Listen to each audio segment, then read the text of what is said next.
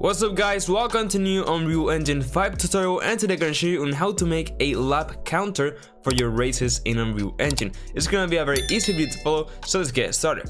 Alright, so right now I have the vehicle template imported. So you know, it's just the normal Unreal Engine 4, Unreal Engine 5 vehicle template, so nothing crazy.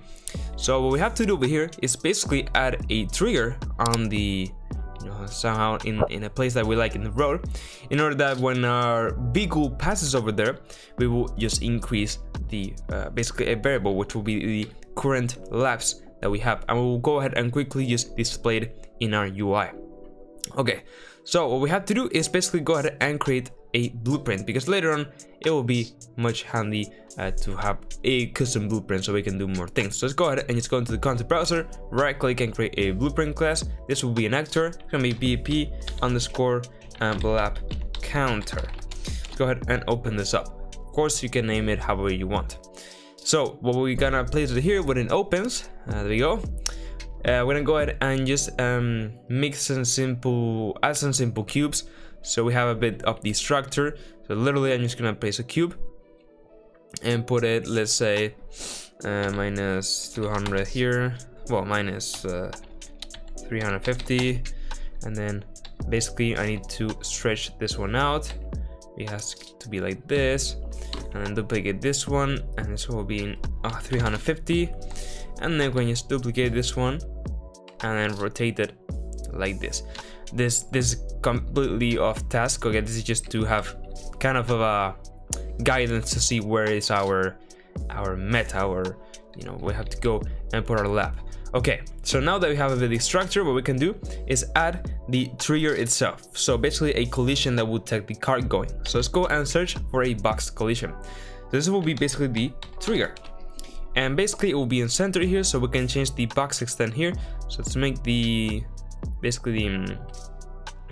box extent a bit bigger, so 310 maybe, and then maybe we can make it even thinner. Yes, thinner, because we don't have to make it very thick.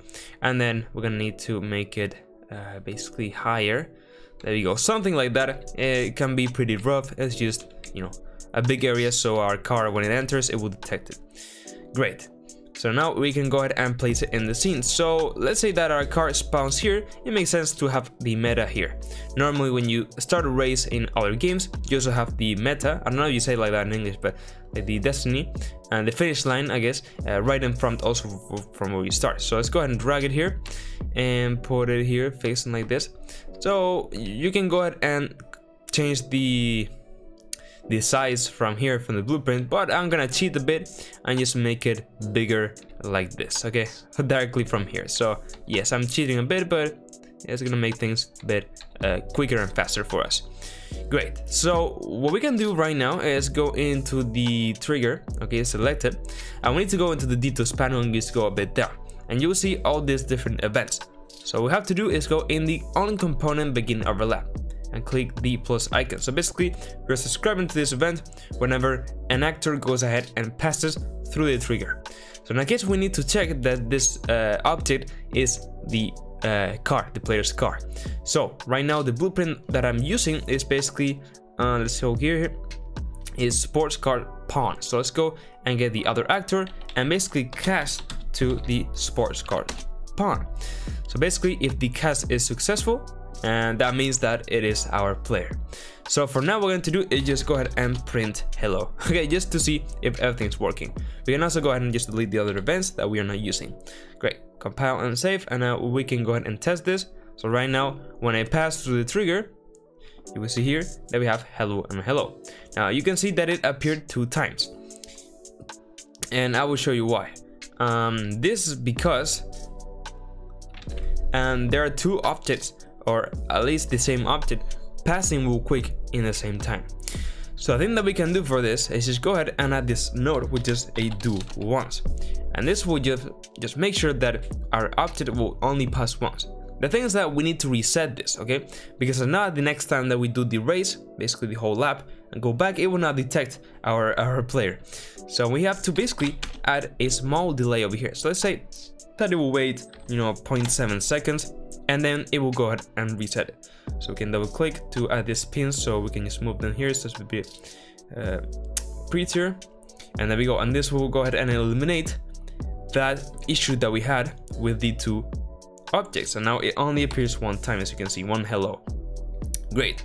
So what we have to do is basically create a variable that would increment each time. So what we have to do is go into variables and add a new variable, and this will be laps. And this will be basically a type of integer because it will be just whole numbers. So in here, what I had to do, instead of printing hello, we have to get our laps, basically get it, and then we can use this node which is plus plus, and it will just increment it by 1 each time. It's very useful. And then that's pretty much it. It will go ahead and update the laps. So basically we'll start with lap 0 and lap 1 and so on. So let's go ahead and just display real quick this UI in our widget. This variable, sorry, in the UI, in the widget. So what we can do is right click, go to user interface and create a widget blueprint. This will be a normal user widget, and now this can be a WB underscore lap counter, something like that. And let's go ahead and open this widget. Now what we need to do is go to the palette and search for a canvas panel and just drag it into the hierarchy over here. So now we can start placing things on our widget. So what we need to do is get a text and just drag it over here, and then we're gonna go into the anchors and set it to be up. So now it will automatically be snapped there. So basically we want to have our text somewhere here. So what we can do is change the position Y and X to be 0, 0. And then basically in the alignment, we're gonna use as a 0.5 and 0.5. So now you can see it will exactly be in the center. And the only thing left to do will be to get the position Y and drop it into around here, let's say. Another thing that we have to do is get the font and basically make it a bit bigger. So let's say that 50 will be pretty okay. Yeah, I think that's pretty good. Now we're gonna need to make the box a bit bigger, so let's go ahead and put that to be like that, and now we can reset the X position and it will be aligned there. Also the justification, we can just align it at the center. And now just to see, what we can do is just put lap 1. And this is just us to preview how it will be, just a placeholder to see how beautiful it will be, our UI. Now I'm gonna put the position Y a bit upper here, and there you go. We can now compound and save. Okay, so what we have to do right now is go ahead and of course fill this UI and also spawn it. So first of all, let's go into our vehicle template blueprints and let's go into the sports car. Let's open our blueprint class. In this case, I have this one over here. Okay, so this is just the control of the vehicle, okay? Of course, if you're using your own car, you will go into your own car's blueprint. There will be no change. And basically, what I want to do is go into the begin play. And right after the begin play, what we want to do is just go ahead and call this node, which is create widget. And now we can go ahead and find our lap counter, and the owner player will be basically play controller. And now we need to get this and just add it into the viewport. And now we can just place that over here. Great. So right now it will go ahead and appear, as you can see, lap 1. But of course, when we pass over here, it will not update. So there are two ways of doing this. We can go into the widget and select here and basically bind the text. And there's another way of doing so. We can go into the lap counter and access here the widget and then update the text from here. So really we're gonna do it the second way. I just go ahead and get in the widget and then updating the text. So we don't have to basically bind it over here. Of course you can also bind it, but it's, I think, simpler to just do it like this. So now we can close the widget and let's go into the sports car blueprint. And what we have to do before basically adding it to the viewport is right clicking here and promoting it to a variable, so it will be saved as a variable. And now this will be the lap counter UI, and now we need to go ahead and set it. And now this widget will be added into the viewport. So basically, when we create it, we now save it in the variable, and then we go ahead and just display in the screen.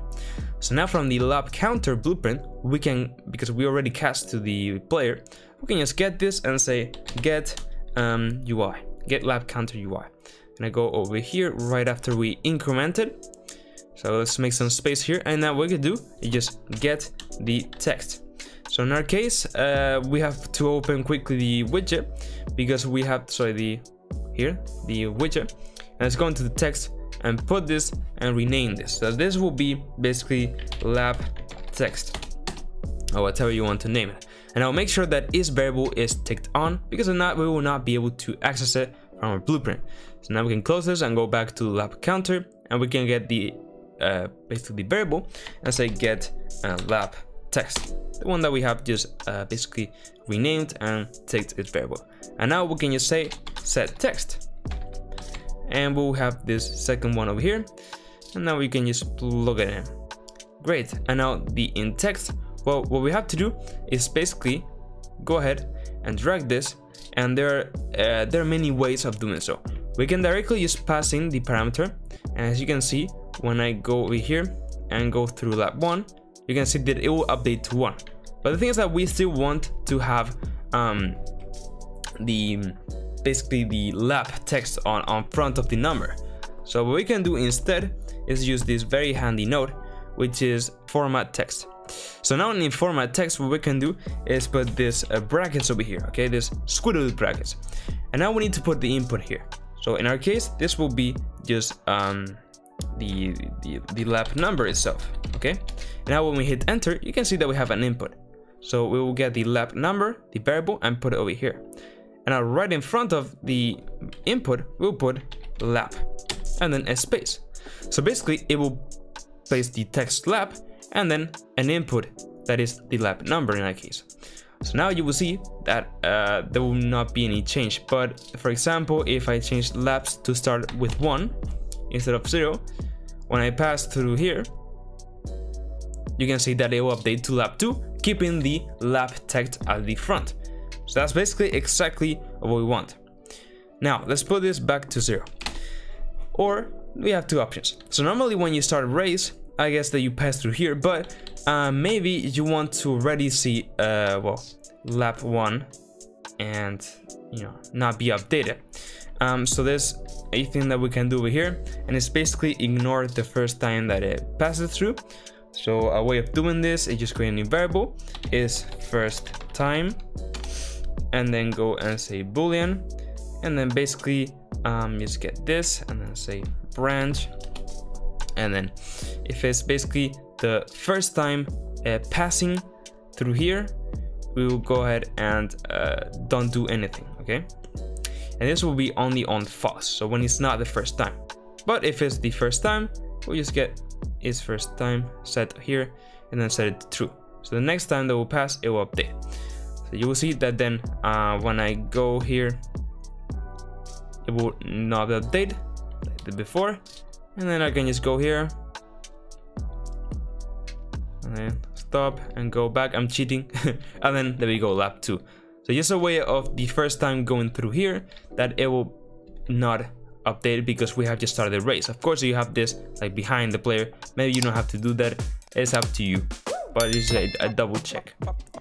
So that's it, guys. If you found it so helpful, I would really appreciate you could like the video and subscribe to my channel. I have lots of Unreal Engine fun tutorials, so I'm gonna go ahead and check them out. Go ahead, join my Discord server so you can go ahead and ask any questions and show your progress and talk with other devs such as me. And also follow me on my socials such as Twitter and Instagram. And now, yes, with all that said, bye bye.